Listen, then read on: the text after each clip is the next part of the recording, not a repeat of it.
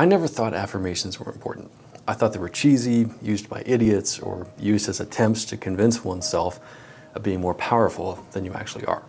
Growing up, my mom would put affirmation cards on the bathroom mirror, so we'd see them like every day, and my response was always, these things, I don't need affirmations. And it wasn't until I started a job at Collective Evolution, which is an alternative media outlet, which happened to be renting space in the Cambridge Institute north of Toronto, and which happened to also be owned by a billionaire, that I realized I was wrong. See, the Cambridge Institute was full of inspirational quotes and affirmations posted all over the walls. And being that it was a hub for entrepreneurs in business, I started to realize that affirmations were actually essential to A, growing yourself, B, growing your wealth, and C, being influential and making an impact with your life. So let's look at what the word affirmation really means.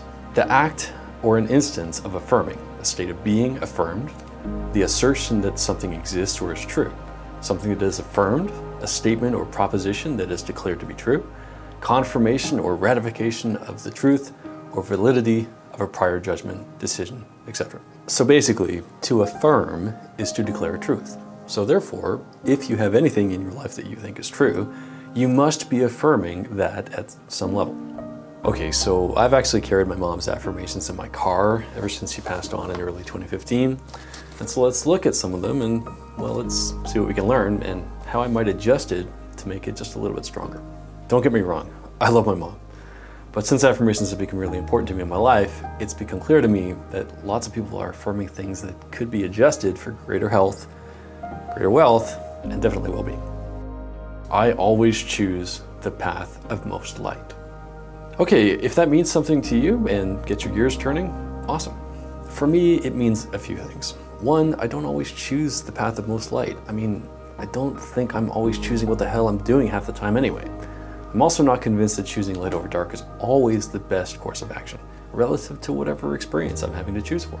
Okay, I could go off on a long rant about that, but here's what's also in this affirmation. I am choosing. How many times in the last year have you even reminded yourself of that? I know I haven't, but just try that on for a second. I am choosing. Maybe that helps you feel a bit of certainty, maybe some confidence, or maybe some bravery.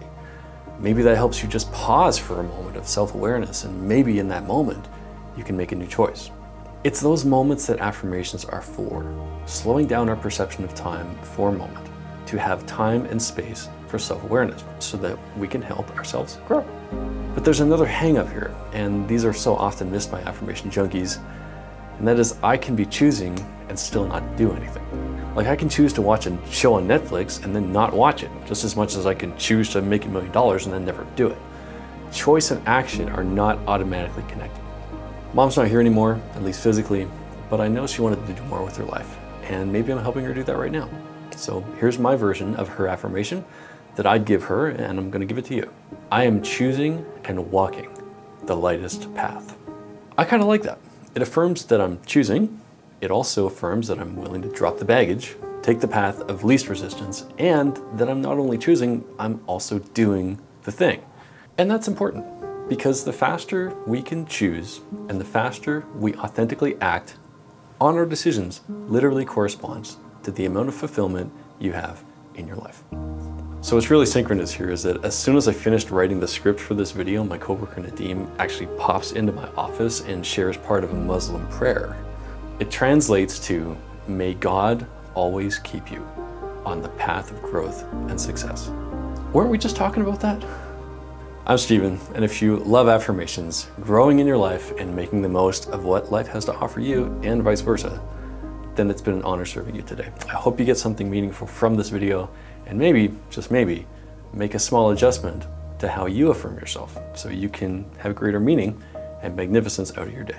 And if you want to take that a bit further, send me a message or leave a comment. I might just invite you to be a part of my next masterclass, where I'll deep dive you into your identity and your behavior and equip you with a tool to help you maximize your growth in what's already most meaningful and important to you. See you next time.